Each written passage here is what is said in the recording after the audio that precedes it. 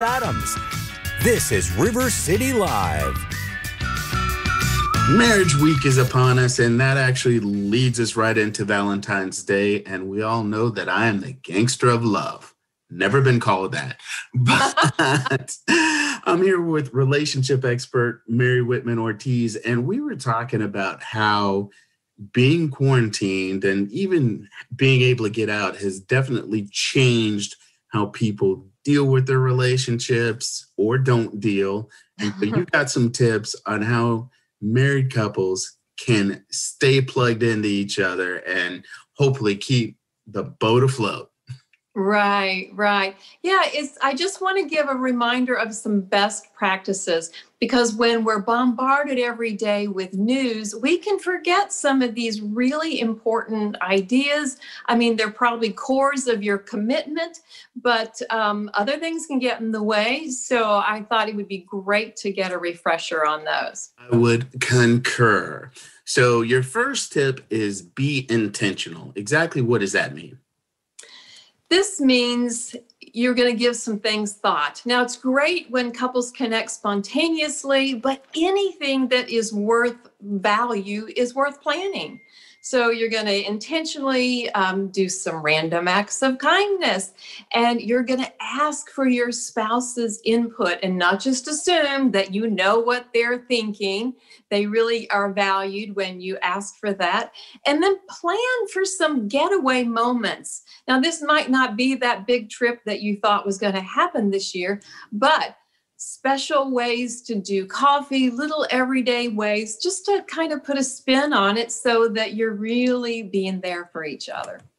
You mentioned something about acknowledging small steps, which is really very big, because most of the times we're thinking, I want this big grandiose gesture or whatever, but you said something about doing random acts of kindness, which could be as simple as, I'm just going to say washing the dishes. There's some other things, obviously, but more romantic. But am I in that kind of vein? Oh, you are. Absolutely. And with those small steps, when you praise your spouse and you thank them for something that maybe you expected them to do, but if they did it and it was a great gesture, acknowledge it.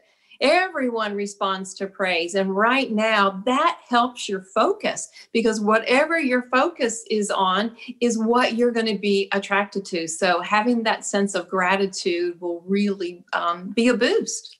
Now, can we flip it? When you get that compliment or thank you, accept it.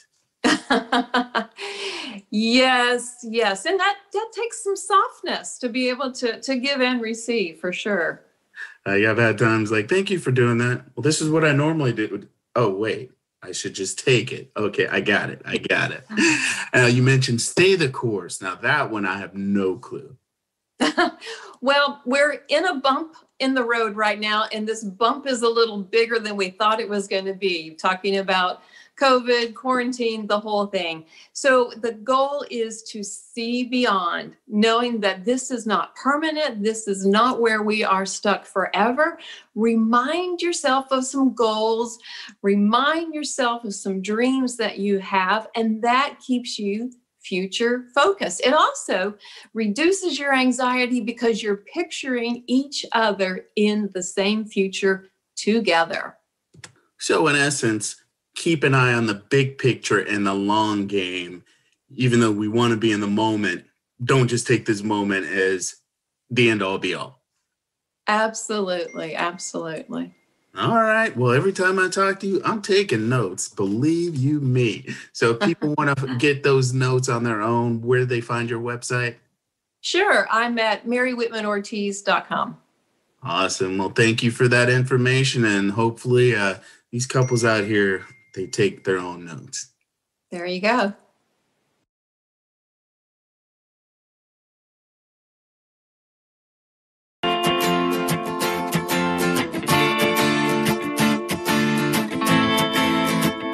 Starting off pleasant, dry here through your Monday, but clouds will continue to build throughout the afternoon.